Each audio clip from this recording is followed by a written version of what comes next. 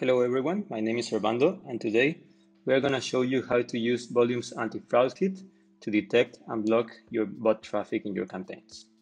So let's go over the features here in Volume's website, and you can see there is this feature called anti-fraud kit, which you can use to detect bot traffic and take action by blocking the traffic and protecting you from fraud. This means you're gonna be able to spend less money testing campaigns and saving more money to increase your ROIs.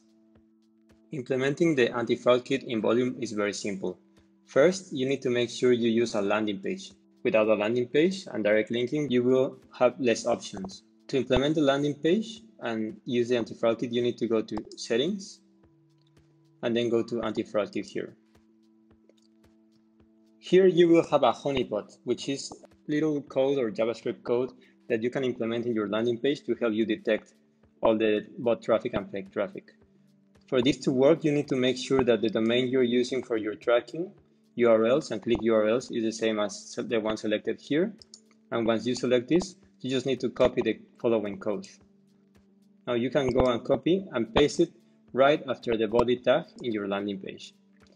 When you do this, you will be able to check all this information, including that data centers, clicks from fast clickers, which usually click under 1 second, unrecognized devices, invisible link clicks, library robots, etc.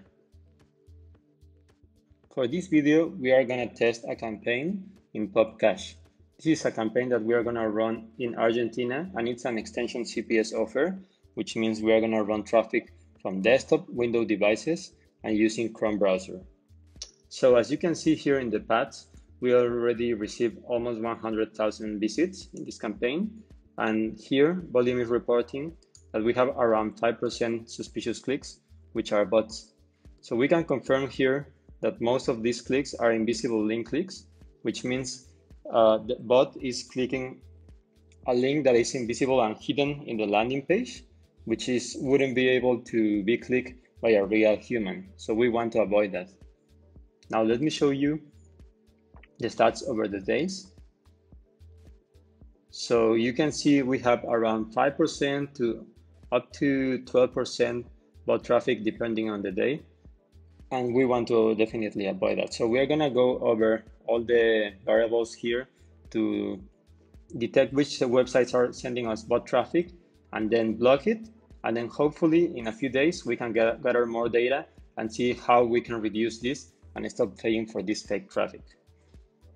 To identify which websites are sending us fake traffic, we need to click the variables and filter our stats by site ID.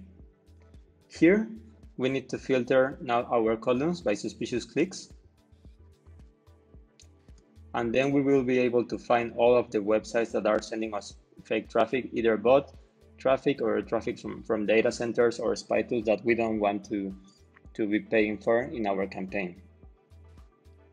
So as you can see, there are at least like 40 or 50 websites that are already sending us suspicious clicks here from the campaign, and the rest are clean.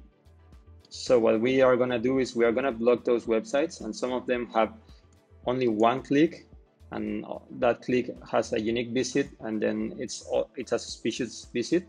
But some of them have many clicks, like this one with 76 visits, but only 10 clicks, and from all those 10 clicks, only 50% of them are bot traffic, which is still a high number in my opinion. So we're gonna go over PopCash and block all of those site IDs, and after a few days, we'll see how our stats look after deleting all this bot traffic. We are back in Volume. And one thing I wanted to mention here is the new markers feature that was released a few months ago. With this feature, you can just go ahead and select multiple website IDs, or in this case, you can use any of the custom parameters that you're using in your campaign, and just select them like this and mark them with any marker that you want to use, which in this case, I selected this one since we are blocking the website from PopCash. But if you have another good website like this, let's just unmark this one.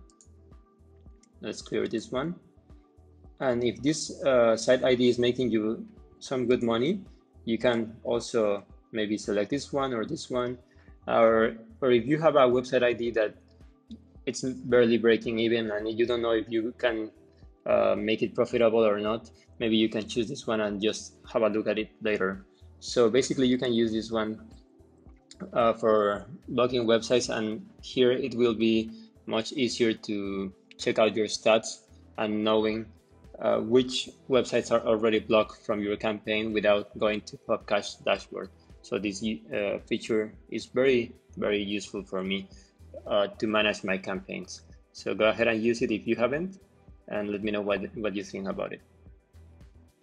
If you don't want to manually block every website ID, you can just export them all from Volume and block them all at once in your traffic source. To do this, you can filter your website IDs by suspicious clicks or just by markers like we did, and just select all of the websites that you want to block your traffic source. Let's say we want to block all of those, which are at least 20 or 30 websites.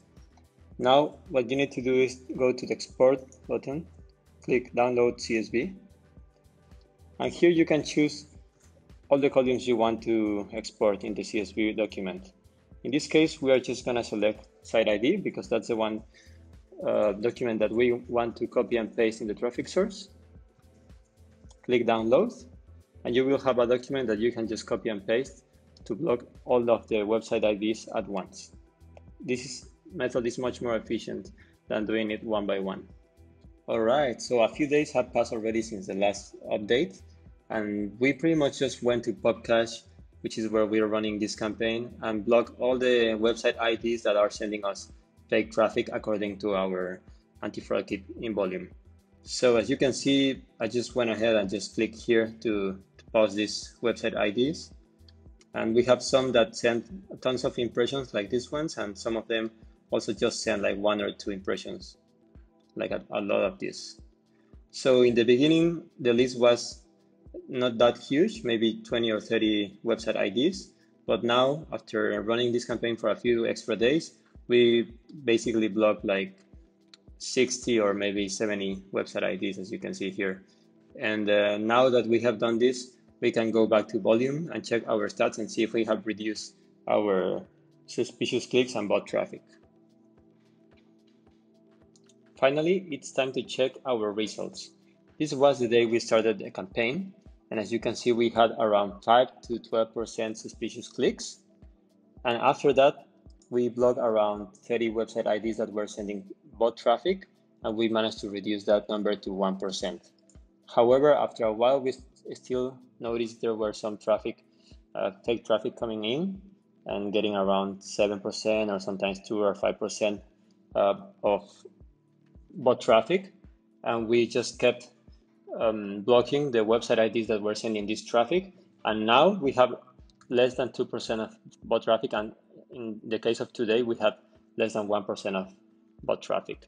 So as you can see, the CTR is pretty average, and it's actually, the campaign is profitable, but we are not paying for this traffic anymore, and we are not sending those fake clicks to our affiliate network either. So that's pretty good, and that's pretty much what you can do with the anti-fraud kit from Volume. So you can pay for real traffic and block the traffic that's not really worth it, and also it won't screw up your stats when sending clicks to your traffic from your affiliate networks. So I hope this little case study has helped you, and if you like it, just leave a comment below, and we'll see you in the next one.